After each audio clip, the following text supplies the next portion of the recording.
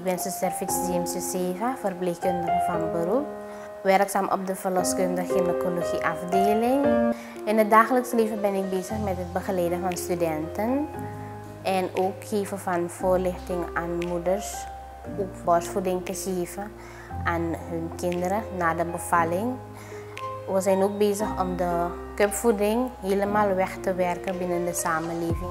Dat borstvoeding de eerste is dat ze zullen pakken na de bevalling. Om verpleegkundige te zijn is een hele uitdaging voor mij. Tijdens mijn studentenperiode had ik niet gedacht dat het zo zwaar zou zijn als wat ik nu meemaak. Ik vind het een heel mooi werk.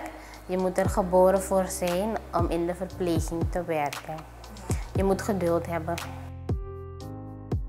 1 mei voor mij als verpleegkundige is een heel speciale dag, een bijzondere dag.